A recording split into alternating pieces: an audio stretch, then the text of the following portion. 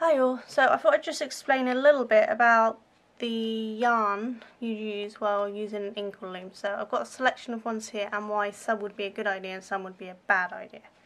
Okay, so let's just rule out the really bad one first, shall we? So this stuff, as beautiful it is, and I'm sure it'd make a lovely bout or strap or something because it's so soft. As you can see, it's bitty. It has eyelashes, whatever you want to call it. That will clump together and felt together as you're using it, and it would actually become pretty near impossible to continue weaving with it because these would just get stuck. So it's really a bad idea to use this sort of stuff in weaving unless you know what you're doing, because this can be a lot of hassle. So as pretty as this stuff is, stay away from it when you're just starting. This is another one that looks like it might be okay. If you look closely, you can see that it's got little wisps of yarn, or in this case wool, sticking out. Now the thing is with wool, as lovely as it is to weave with, it felts with friction and heat, and when you're weaving in and out, the threads will continue to pass each other like this, and that will cause a lot of friction and cause this to felt. So unless you very carefully make sure everything is thoroughly separated each time you pass through, this could become a problem. So it's really not recommended for beginners to work with something that has a wool content or a feltable content. Now these two are just your basics acrylic yarn. This is a Inkle Splash and this is a Robin DK. Now they do have, if you can see, they do have the little bits of fluff on them, but these, because they're not wool, they don't felt as easily. So though they can get a little stuck every so often, it is reasonably easy just to separate them off again. So these aren't too bad to use, but again, it's still a little more different than a smooth yarn. These are cotton, and they're two different types of cotton. This one's just your basic cotton. This is Dolly's. There's a label in it, so it's just a basic cotton. And this will work great because they're not going to really felt, and they're going to be smooth. Whereas this one is a DMC cotton, and this one is actually, as you can see from the shine, it's really smooth and makes a lovely piece to work with when weaving, because it just, the pieces will just easily glide past each other.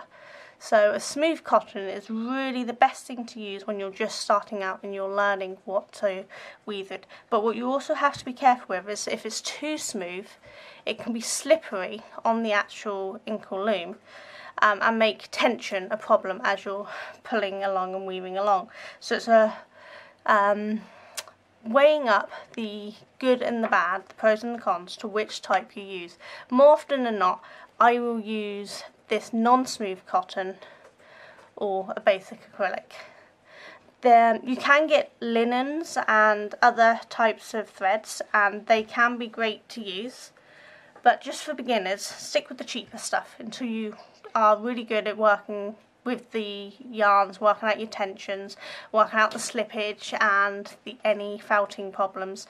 Once you've worked on that, you can start working with more luxurious yarns and more experimenting, but stick with basics for the beginning. You can still get some really pretty cottons and some really pretty acrylic cheap yarns, which will be great for practicing with, so stick with them. For the heedles, which I will show you how to make, I've just got a basic dishcloth cotton. This stuff tends to withstand a lot of use, and I like to use my heedles more than once. So this is just a basic, I think this is James C. Brett, I'm not sure. It didn't really come with a label much, even though they were bought new. The label didn't state who it was, just that it was dishcloth cotton. But But this, I find, makes great heedles because it's really strong and can withstand a lot of pulling. That's something else you will need to be careful with on your yarns. If it's a weaker yarn, they can snap under the tension. So try to make sure you've got a pretty strong yarn to work, because the tension will get quite a lot on these Inkle looms as you're weaving. The more tension it will have. But I will explain more about tension later. The other thing that you'll need is your shuttles. Now I've got two different type shuttles here. Neither of them are what comes with a proper Inkle loom. They come with different type weaving looms that I had, but I got all my stuff second hand, and so I never got the proper shuttles, and so it just shows you can work with items you have. So I use these as the actual shuttles for the weft of the weaving, and I will explain what weft is later on while we're warping up the loom. But these will work great for carrying your yarn backwards and forwards. And then I just use a beveled ruler, because you need something with a slightly beveled edge to push against your weave to keep it straight and to encourage it to sit nicely next to the next weft. So you want to push all your wefts down. So this would be great for using that.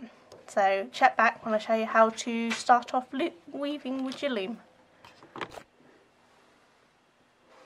Right, hi guys, I'm just going to show you how you make the heedles, and you do that by using this bottom one here, which is where you're going to be holding your heedles, so the heedle rod, and your top one, which is above the heedle rod. So on different setups, these will all be in different places, but these two usually are in the same place so that you can measure your heedles correctly. Because what you want when you're setting up is your heedles to be the halfway point. So if you just take your yarn and then tie it around like that, and then snip off your ends, that's your first heedle. Because when you set up later, I'll show you, you'll put it on and then you'll have it over your yarn and down, and that'll be your halfway point. So you're just going to keep doing that. So just tie your yarn around. Try to make sure it's a reasonably good knot so they don't slip undone, because of course they will be under a fair amount of pressure. And if you can keep the ends reasonably short, they will prevent it getting stuck in the weave. So I'm just going to make a load and leave them on it. So if I put the other one on this way, you can keep count of how many you got. You can get it back on because it's tight. So just tie around, and you need half the amount. If you're doing an even number, you'll need half the amount of heedles than you're doing threads. So if I was weaving a 20 thread pattern, I'd need 10 heedles. So it's always best to have spare just in case. But it's literally just tying these around, hoping you can see that alright. I'm just cutting them off. So you're just going to continue making them, and as you can see they're just rested on them out the way. So it's just the length for this and then tied off. So that's all you need to do to make the heedles. So it's really simple. Some people call them heddles, some people call them heedles. I don't really know. I don't think the pronunciation matters too much, because they work the same whether you pronounce them one way or the other, don't they? Okay, so I will come back and show you how to set up soon. First I'm going to show you the different types of looms that I have, okay? Okay, here's two of the Inkle looms that I have. The one in front here is an Ashford, and the one in the back here, I think it's a handmade one by someone, because there's no markings on it. I got both of these from a car boot sale. This Ashford I got for £2.50, she didn't even know what it was. So you can pick up some bargains, so just keep a look out. But what I want to show you is, though as you can see they are different in style, the bases are the same. So I'll just get one of them on the table a minute and I'll explain them. Okay, so this is the what I assume to be homemade one, because I don't have any markings. So I don't know if there's another one exactly like this out here, but as I said, they're all going to be basically the same. So you have your post here, which is where you're going to be tying off when you set up your loom. You've got a hoop there for your first one, and that will be the same on every loom as far as I know. And then you have these two, which this is your heedle one. In this case, as you see, it has a split down the middle. In the other one it didn't, but I'll show you that in a minute. And then this is the top one. You're going to go over or under, depending on whether it's heedled or not, but I'll explain that more later. So almost always there'll always be these two in line as well next to this one. And then this one here is a little different than the others. Often you'd have several different ones with different heights. This one's been designed so you can actually take it out and put them into different places, and this will create a different length strap.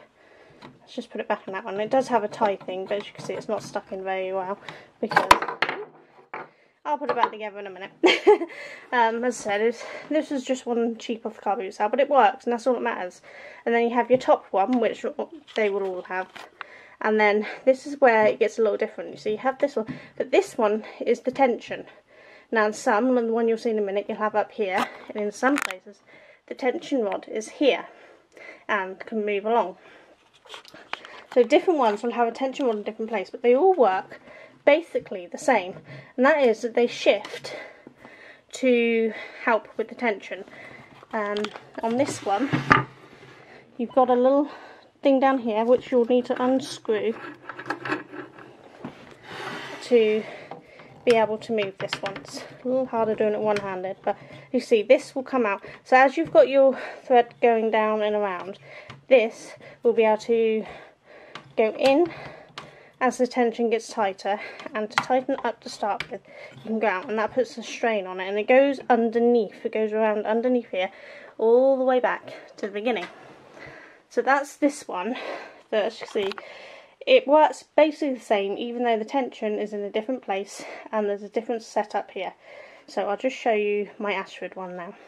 Okay, so this is my Ashford. So, as you can see, you've got your starting rod with your little hook in here again, same as the last one, and we go along, and this is one of the strap rods that you'll go around, which will be explained when we go around, and same with this one. These are all ones that you can work around. They work within these three when they wrap up and down. As with the other one, you've got your heedle rod and your top one, which is where we were measuring our heedles on, and then with this one the tension rod is actually the top. And this can swing round to various places depending on where you need the tension. Obviously at that position there'd be only this is the tension, but on these positions you'd be pushing the band out, giving it its tension. And that's just a twisty knob that locks it in place. I haven't done it very tight, but if you do it tight, it's locked in place. Then you go around these. And the same, you'd go around there, and then depending on the length you'd end up coming out around here, and you'd go all the way round and down and under. So it works the same way no matter what style you have. There's always the same basic components. So if you're stuck, always look for the tension rod, whether it's here, down here or over here, because that will help keep your band even. Okay, so we'll start setting one up. Hey all, so we're going to do the warping for setting up. I'm hoping this angle is going to be alright for you. I know I'm going to block the camera when I stretch over, but unfortunately I can't find any other way to do this, so sorry about that. So the first thing we're going to do is just create a slip knot and hook it onto that hook I showed you at the very beginning, so it's the one right next to your rod. It's not all of them have them, but most of these Inkle looms have them, so you just hook it onto there, so that way it's secure for warping up. Okay, so this is the warp, the part we're going up, and an Inkle loom, anything woven on Inkle, is known as a warp-faced piece, because we will see the threads that are about to wind up. The weft, which is on the shuttle, we won't see. So this is known as warp thread. So if you see anything that says warp thread, know that warped faced, know that it's the colours you're using to set up your piece. Okay, so once we've got it secured down here, we're going to go up to the first post, and that's the one up here. What we're going to do is pop your first heedle on. So these are your heedle ones, and the ones that don't have these heedles on are known as open threads, and I'll show you that in a minute. So we just pop your heedle on the heedle bar at the bottom here, go behind your thread, over the top of your thread, and then hook that on. So if I just zoom in, I can show you that again. So you hook your, get your thread, you hook it on there, behind your thread, so you're moving it, then over and down to hook on, and there you've hooked your heedle thread on. Okay?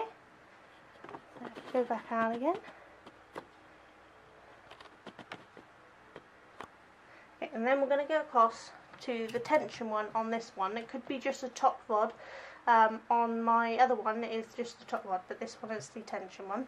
We're just going to go around that one, and literally all the way around and underneath that post. Tighten that up a bit so it doesn't move a minute. Okay, and then you go underneath your heedle one. You don't want to go above, make sure you go underneath it. And then here is the first post. This is your beginning post, which is where you're going to start your threads. And this is the first one to start going backwards. So this is the one you want first. So you go over the top of it, around under it, and then these remaining posts, you want to make sure you go above them. And you're going to head to this post below this one, because this is the next one unworked. So just go up above and around that post. And now you're going to go down to the next unworked post. And you're going to wrap around that one. And then up to this one, the next unworked post.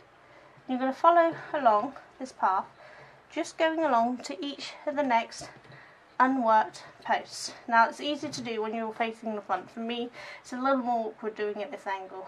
But see, so we get to this last unworked post here, and we go back to the very back post. That's the one that's on its own back here. We go back, we're going to go around that one, and then we go underneath all of these bottom posts, and underneath the very front one, and you're going to go up. And that's where your first walk is done. So you push all them back, because you want to make sure that none of them slide off. So always try to push them back as you go. Okay, so they're all back. It's now time to do the next strand. Now the last one we did was with a heedle and above the top here. So the next one's actually going to go underneath there. So we're going to go through the middle of those two and straight up to that tension one and around. So the top posts. So the first one we wrap around is the very back top one. We go through the middle of these two. And then remember, it's underneath the heedle one. Straight to the first one you haven't worked in this row. Around that one, above the rest of them. And work in to the one you haven't worked yet. So that's this one in this case. And then back down. And you can always tell which one you've worked because they should always have the same amount of threads on. So this one had 2 on to match here, but this one only had 1 on, so that's the one we're going to work. And the same here, this one has 2 on, so we want to work the one below it. And just go backwards and forwards on each one, wrapping them around. Ooh. As I said, it's easier for someone who's not doing it at this angle. Then underneath, all the way along, and back to the front. Give them a push in so they're staying on.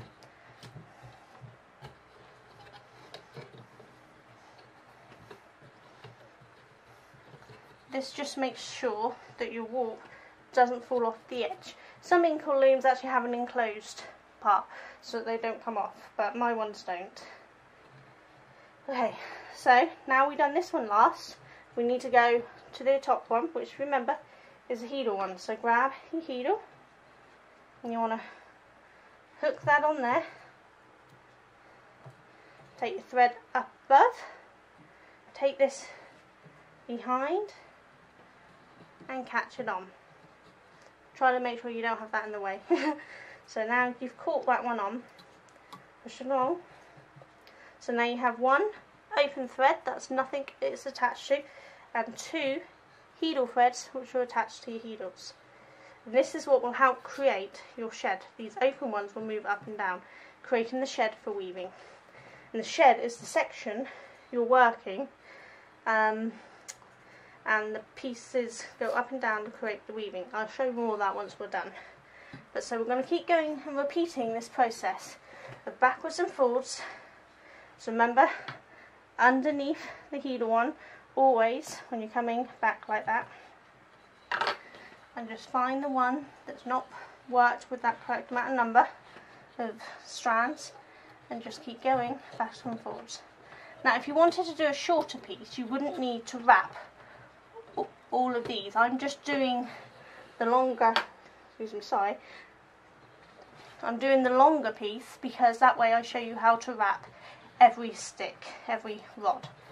But if you wanted to do a shorter piece, you could literally just go all the way around the base, and that would be the shortest piece if you didn't use any of these rods. And if you wanted to have a slightly shorter one, you could miss the first two rods and only work the next ones. And you can choose to use as many rods as you like to create the length you like. So for this one we're just going to keep going. So if you notice, the last one we done was a heedle. So we're going to go in between the two, then up to the tension. So that's now created a second open shed, see, because it's free to move. Okay, so underneath the heedle one, and then work the unworked rods as you go.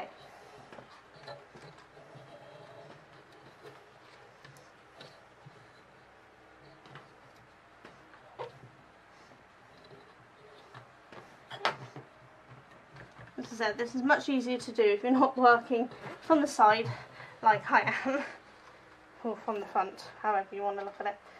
Okay, so now we have two heedles and two opens. So what I'm going to do is just secure this off temporarily so that I can show you some close-ups, and then I will finish wrapping it and show you how to secure it off correctly.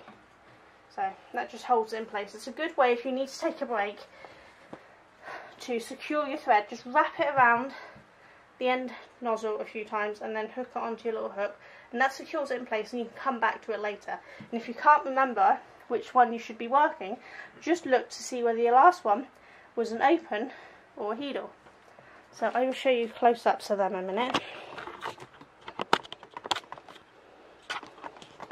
Sorry about any wobbling, I just got to disconnect the camera from the tripod. Okay, see, so the first one is linked onto this here, and then I've just wrapped around a few times and hooked it on there to secure it while I show you. So it's not actually finished off yet, but here's the heedles and the open threads. Come from the side.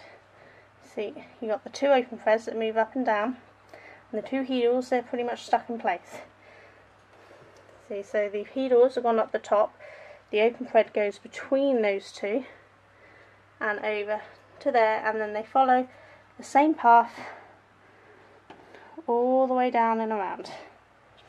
So we've gone, let's come out a bit, so we've gone up along here, down, round underneath the heedle to the first post, work around that post, back up to this post, around that post, down to this one, around that one, up to this one, around, down to this one, and then up to this one.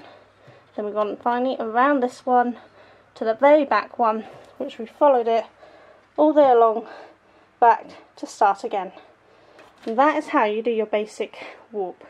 So I'm going to finish doing this, and then we can show you how to start weaving. Okay, see you soon. Okay, once you get to the end and you've done all right, you need to secure off. So what you need to do is take your first piece that you've got on your little hook here and slide that off. Keep hold of it, make sure the last piece is on the underside, and you're just going to tie them together. I tend to tie in the middle of it because it just prevents too much off angle. Tie them, snip off your ends, and you're ready to start weaving. So get your shuttle ready and I can start showing you how you start the weaving. Okay? Okay, now it's ready the weaving. What I actually do with my needles is I just give them a little push down with my finger. Just evens them out so that they're more even tension on it. And then depending on how much tension you got, you decide whether you want to adjust your tension out. It's very hard to do one-handed, but you just decide so that you've got a good tension, not so tight that you're going to break it, you need room to manoeuvre. But the way you create the sheds is this open thread. You push it down and that creates your shed to work in, and then you push it up and that creates your second shed to work in, and that's how you work. So just push this down, and what we're going to do is start off the weaving down here. So I'll just re-secure the camera and we'll be right back. Okay, so I've got my shuttle ready, and it's just wrapped a load of yarn on. If you remember from the beginning, this was a whole brand new ball. This is all that's left. So it does take a lot of yarn to use for Inkle weaving. So all we're going to do, we need to create the shed we're going to use by pushing down. So it's just you up, come out a bit.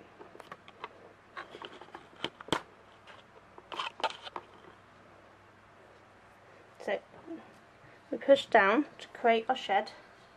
So we've now created our first shed down for this, and we're just going to pass the shuttle through so that you have your end woven in. So if I just zoom back in down the bottom so you can see.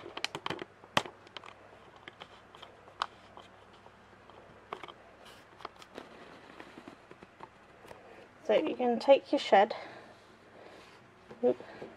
Sorry, I'm over the camera so it's a bit awkward for me. But you take your shed and you just pull it down to the bottom. I like to leave a reasonably long tail because that will allow for you to finish off the end when you go. So you've got your shed in there, you've got your weft in your shed. You now need to create the next shed that you need to work with. So remember, we pushed down last time, so we're now going to push up with the shed. And now that it's been pushed up, we're just going to pass our shuttle back through and take this down. Now give it a little pull down. Now you will get places where it crosses over because this is the beginning. Once you've got a little further up, it will become easier to work with. So just pull it in. You want to pull it until you just feel the end of your piece get to the end here, and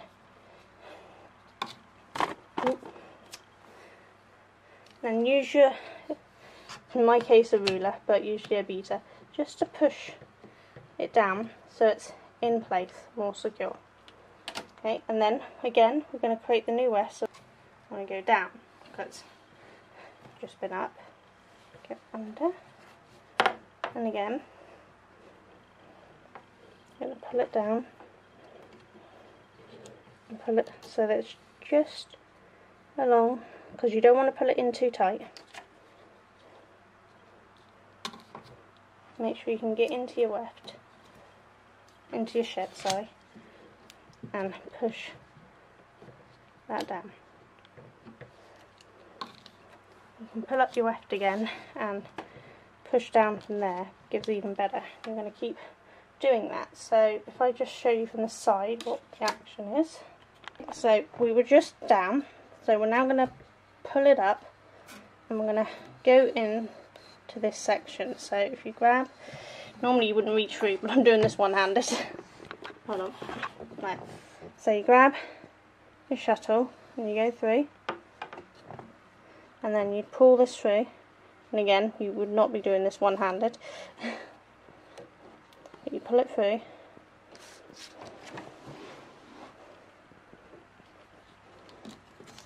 push down so you can get into your shed, and then just push this down so it becomes even. So each time you've done one, you're just going to pull up, work into that one, push down, work into that one, and that's how you'll do your weaving. It's just a matter of pushing up and down on these bits. And as you get along, you will need to shift this, but I will show you that when we're done. Okay, so I've now done up the length this part of the band. Now, as you see, we're getting really close to where the heedles are. Now I could squeeze in a couple more there, but I'm not going to for now. It's easier if you have more room to manoeuvre for beginners, so trying to squish that through for a beginner might be harder. So I suggest leaving about that sort of gap between the thing. You'll notice when I first started I had these down here for the tension. As I move up, I move them up. Sorry, I'm trying to do this one-handed. So I move them up, and that gives you just a little more space to continue, and keeps the tension a little more even. As these gets tighter, moving them up will re-even the tension again.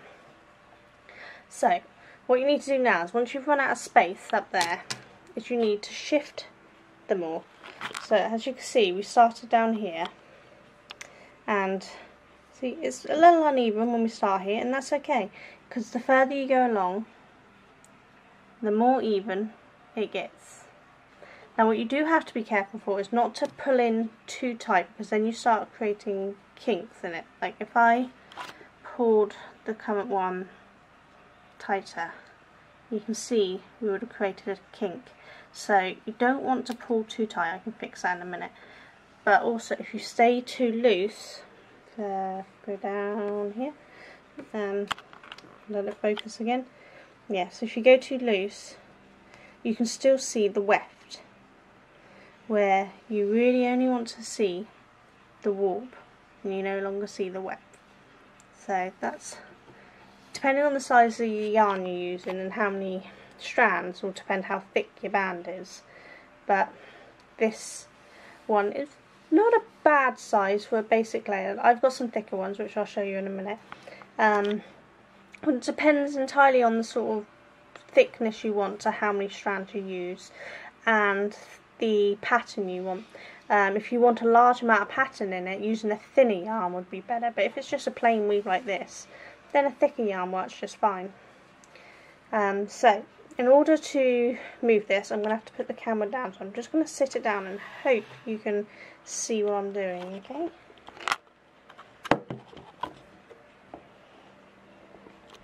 Okay, so all we're doing is we're just grabbing this and we're giving it a pull. Now it's not easy, and you kind of have to shift everything along, including your heedles. You just kind of have to give it a pull. If it's not moving too much, what you do is just loosen your tension. If I can show you up here. So if it's not moving too much, loosen your tension off. Loosen it right off. So now, like, there's no tension on this. This is as loose as it goes. So that you can then shift it, and then you can put your tension back. So try and do this so you can actually see. Sorry.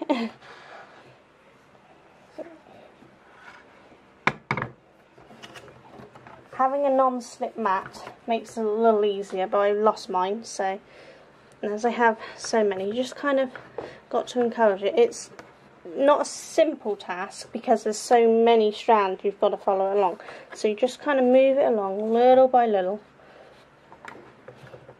and allow it to pull.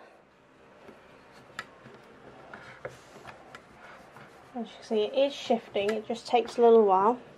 I need to reach the other end in a minute, sorry. I just need to pull them so that it shifts along.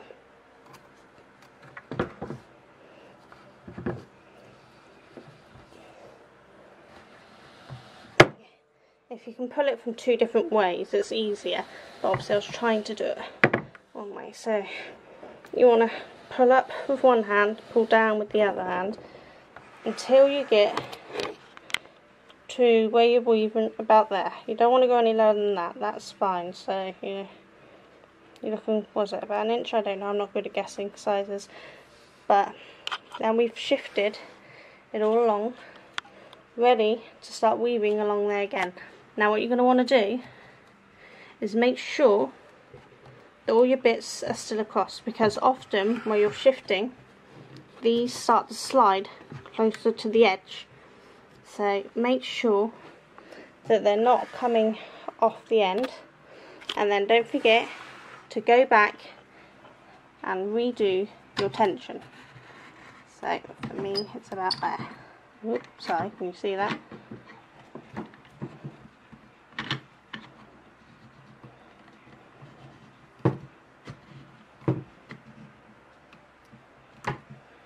Yeah, so the tension's now back in place, and make sure again they're all even. So I've just pushed them down so they're even, and that's giving me my tension. And now I have a whole new section of shed to start working. Okay, remember that's one shed and that's the other shed, and this is how simple it is to do. As I said, just keep working on your thing, try not to go in too tight, like I will need to go back and correct that where I pulled it, but don't go too loose. But it doesn't matter if the beginning part is loose, because this bit will actually be cut, because when we get to this there will be a point along here where it can't be separated, that this won't be able to be worked, and this is where you're going to be cutting. So this bit will end up, this bit here, the beginning, will end up in that section, and it won't actually be the end point. We'll actually be cutting off, and then you'll sew across that bit. And what I mean by that, if I show you, these are two bands that I done many years ago. This one here is just done with a basic variegated yarn. So you get some pretty patterns just by using a variegated yarn. And this one here is a pickup pattern, which I will show you at a later date, but not for today. And the background is a slightly thinner yarn than the top, because it makes it pop out more. The back of this one just looks like that. You can do double-sided ones, and I will show you them at some point. Unfortunately, I've got no samples left of the double-sided ones, so I can't show you them. But all I've done on the ends of these, as you can see just along there, when it focuses again, sorry, it's sewn several times back and forwards over here, and that secures the ends in so they won't go anywhere. It's done the same on that side. See, the ends there are frayed, but this is sewn so many times it doesn't come undone. And it also has a crisscross, so I can show you probably better. Can you see that crisscross there? If my camera focuses. Yeah, see, so there's a sewn going across there as well as several times across there. And that's all it needs to secure it. Now these are obviously just one type of product you can make. It's just sewn across there to hold the ring in place. I've made key rings and bag handles and belts and all sorts. So there's a lot of different products you can make. And if I can find any more samples I will show you them, but I think I may have sold them all. But I will show you how to do this sort of thing at a later date. But for now we are doing just what this one is, which is a plain weave. You'll see the plain colour, just a nice simple colour, but if you do all the variegated, depending on the type of variegate, depends on the look, but you can get some really pretty results. This was just a basic rainbow variegated cone yarn that I had. I don't even know what it was just something I was gifted a long time ago. But I think it came out rather pretty. Yeah, unfortunately I don't have any other ones to show you, but we can at some point. But yeah, so you're just going to continue weaving these, just like we said, all the way until it gets to the point that your weaving end, this end here, meets up here. Because once you get to that point you won't be able to separate them off to go over, and that is where you'll just snip. You won't have to do anything beforehand. So once you've woven up to this point and that end is up there, just take a pair of scissors and cut down the middle there. They won't unravel, so don't worry, you just literally cut it, and then just take your sewing machine. You can hand sew it, but I tend to use a sewing machine, and sew backwards and forwards several times over the end sections, and then you can snip it close and be fine. And then at that point you can then decide what you're going to do and what you're going to make with it. I'm going to turn this camera around a minute. Oh yeah, now I can see you. Yeah, so once you've decided what you want to make with it, you can then do any finishing touches to it. I mean, some people keep them long and actually have braided ends, so you could do that. I would still sew across the edge next to the weaving just to keep it secure, but not everyone does. It's just something I like to do for an extra piece of security. You can just braid it and leave it, but you also, if you're leaving it for an end not crossed over like this and just literally open, I would sew across the ends, snip the ends, and then fold it in and sew again, creating a hem like you would a normal garment, because that gives it a neater edge and tucks it away. Because these can be made into bags and all sorts, and I'll probably do a bag at some point to show you how to do it. But I'm hoping this has at least explained most of it for you. Once I've finished this, I will pop a separate video up of me actually finishing it off so that you can see. But I figured if I get this out now, you can at least start on the weaving, and then you can just worry about watching the end part once you finish your weaving, so you don't have to wait for me to do the whole thing before you get started.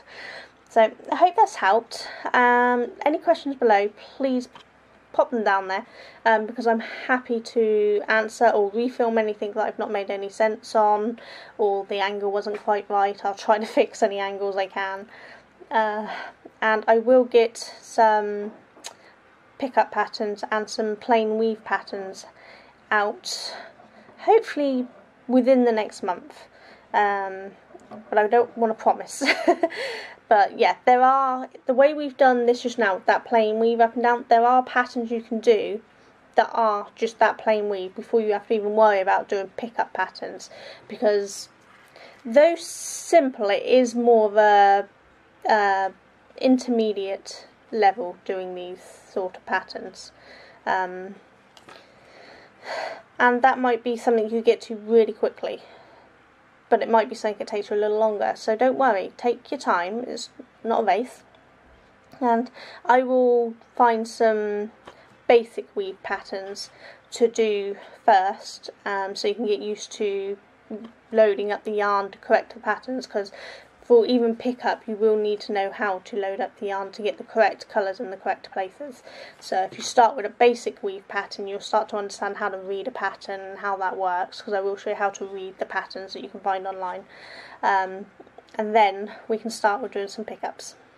Right, so I hope that all helps, and I will hopefully get this up pretty soon, and I'll see you all later.